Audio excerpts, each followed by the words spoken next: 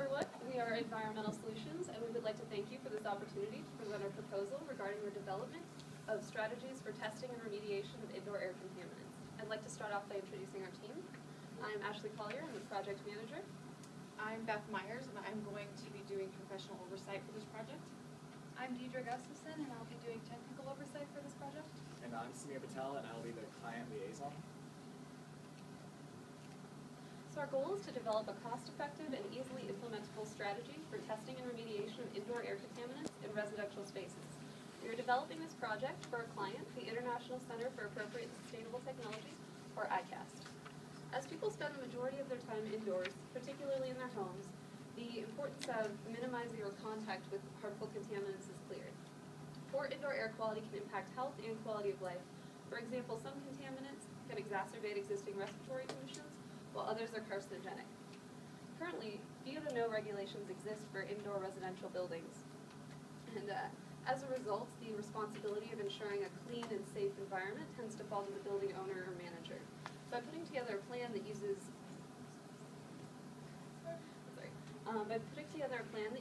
accessible and simple methods of testing and remediation, we can make it easy for these individuals to become informed on their air quality and address any potential issues.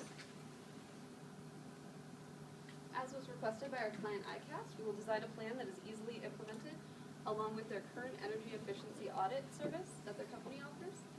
This makes our main considerations cost effectiveness and ease of implementation. By ease of implementation, I mean that we want to minimize the additional work required by the technician performing the energy efficiency audit. In addition to those considerations, we will be adapting this plan to be used in apartment buildings of varying sizes and designs. And here you can see a list of the main indoor pollutants we intend to address. I'd like to provide you with a little bit of brief background information on these pollutants, their sources, and some testing and remediation methods. So allergens and mold and mildew are both biological contaminants that exist in particulate form. They can be, allergens can come from pet dander or dust mites, and mold and mildew typically comes from fungal growth in humid spaces. Dust and smoke also exist in particulate format. And volatile organic compounds, or VOCs, are any compound that vaporizes readily at room temperature. And these could exist in cleaning supplies, building materials, and paints. And there are literally hundreds of toxic VOCs, so our group intends to develop a priority list of about 10 to 20 VOCs, and compounds will make that list based on their toxicity and the likelihood of their being in an apartment building. Our final contaminant is radon. Radon is a byproduct of the radioactive decay of uranium, and it exists in a gaseous form, which makes it a danger for inhalation. So, typical testing methods for allergens, mold and mildew, dust, and smoke are similar. You can use passive or active filter sampling, send those filters to a lab, and then have the particulates identified.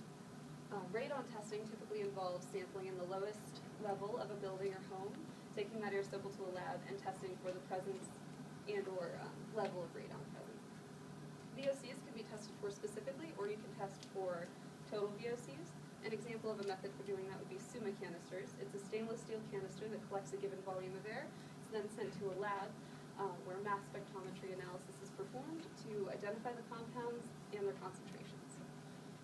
Overall remediation for indoor air pollutants typically involves increasing ventilation, decreasing humidity, and controlling or eliminating sources if possible. At this point, I'll pass the presentation on to Beth, and she'll provide additional background information.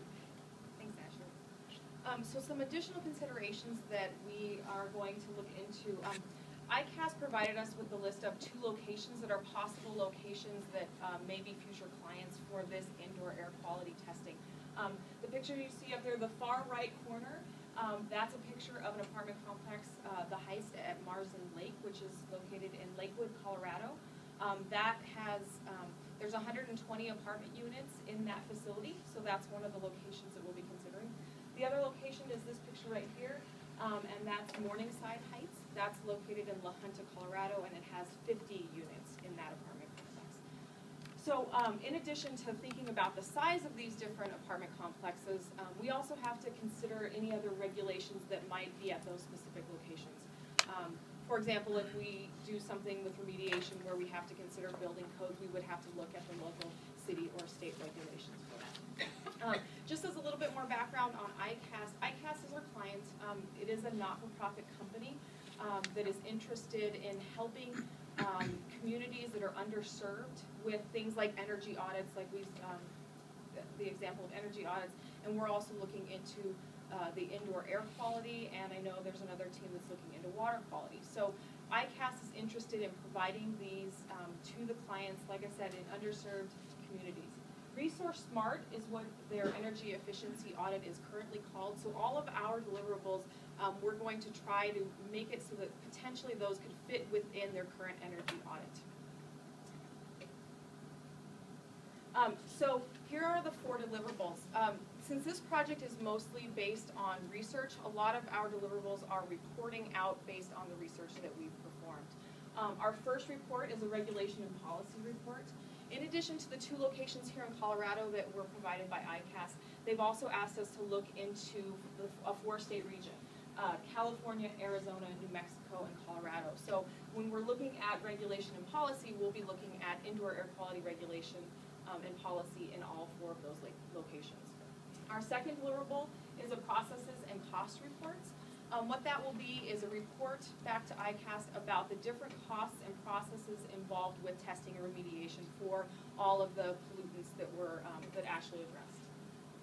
Our third deliverable is a cost-benefit analysis, where we will actually look at the cost of integrating testing and remediation based on what we choose and with iCAST input, and how we can come up with the best cost plan to integrate that into their current energy audit. And then lastly, we will provide them with an implementation report on how to make that happen. So one of the first things that we'll do is an alternative assessment. So we're going to do alternative assessments for both testing and remediation of indoor air quality for both the various different contaminants, and then also looking at an overall option. What we have up here is a decision matrix. This is a quality tool that we're using. And so you can see on the left side over here the different metrics that we may use. We'll work with iCAST to see if they have additional metrics. The current ones we have are reliability and validity of certain testing and remediation. The safety is obviously very important for the apartment complexes. Like I mentioned, iCAST is a not-for-profit company, and they are trying to provide these services with little to no cost. So cost of implementation is a huge factor that we're considering. The time required, and then also ease of use. As Ashley mentioned, it would be nice if the technician that was going in to do the energy audit could also maybe start the testing process as well. You can see here we're using a 139 weighting scheme so that it will make it very clear which alternatives come out as the most important or the best options in terms of relative rank. Like I said, a decision matrix is a quality tool. We are also going to be using internal quality audits so that each team member will be reviewing other team members' work so that we can ensure that we are providing a quality product to the iCAST team. And so this is just one of our quality tools that we'll be using throughout the process. So now I will pass it on to Deidre. She's going to talk about the next steps in our scope of work. So what we would like to offer to iCAST, our client, is a simple 3-step process that they can use to address their particular sites that they get. First step will be a pre-evaluation of the site, and depending on that, you can lead to a couple different options. This is just a preliminary rough. And then the second step will be conducting appropriate testing specific to the site, and then step 3 will provide the client, or iCAST will provide the client with suggested remediation relevant to that particular site. In the first step, the pre-evaluation, we've thought about a few potential methods.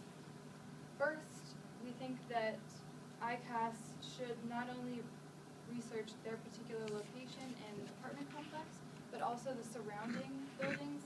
For instance, if there's some sort of a pollutant being released into the air that could get into these homes, then that would be something to account for when we're testing. And then we would also suggest an evaluation for the tenants. It would help address any issues that may be present in the complex already, such as allergens, or if people are having respiratory illnesses, it will pre-assess that and maybe bring in the big guns, so to speak. And then we suggest that they interview with the manager or the owner of the building to find out when the building was made, what kind of materials might be present in there that are causing respiratory issues, and also if there's a HVAC system, how that is or may be impacting the air quality in the building. The second step is testing. And we've been considering whether or not iCAST should use maybe a real-time or an outsourced lab analysis. Now this yellow cube is called a multi-ray plus, and this is an item you can bring into a residence, and it can scan the air at that particular time and tell you how many VOCs are in there, how much mold is present, how much allergens are present, and basically it gives you a really nice immediate result as to that particular time. And then there's another option which we are looking into through Home Air Check, which is this guy. And this unit you set up and it runs over a period of time and gets sent off to a lab, and this is one that may take a little bit longer to get back. So if you are living in conditions where it may not be safe, you won't exactly know immediately, but it will give you a very thorough reading as it is conducted over a period of time. And we suggest that a solution that addresses multiple contaminants, such as these two, would be a really beneficial and cost-efficient way to address air quality inside the complex. So on to the next step, step 3, which is remediation.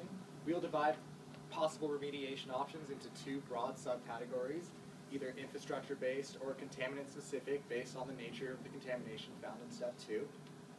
For nearly all contaminants, the immediate and most favorable solution is to increase ventilation. Now, a multitude of technologies exist to accomplish this. For instance, you can install a basement sump system, you can employ sub-slab depressurization beneath the foundation of the building, or even opening a window could remediate a multitude of indoor air quality problems. However, for some contaminants, increased ventilation wouldn't necessarily get rid of the source. For instance, mold, mildew, and dust require physical removal of the sources of visible or even invisible areas of contamination. Mold and mildew can be removed through a variety of treatment procedures, for instance, applying bleach or other bioacidic solutions. The remediation options we will suggest to iCAST will be determined based on both cost and feasibility of implementation, as Ashley mentioned earlier. So to my left is the tentative schedule that Environmental Solutions has proposed. We decided to split our approach to this design into 6 separate phases. Phases 1 and 2 are to establish the team and create the proposal. The next 3 phases, as you can see from the pie chart, take up the majority of the time of our tentative schedule, and they are research, evaluating decision matrix, assessing alternatives, and preparing a final report. The team decided to send bi-weekly reports to our iCAST liaison, Chad, who's in the back, and to integrate his feedback within our current phase and for future phases. As far as budgeting our time goes, the team decided that at least 9 hours per week per group member will be necessary to submit a high-quality, professional-level design solution to iCAST. This translates to 36 hours per week per team,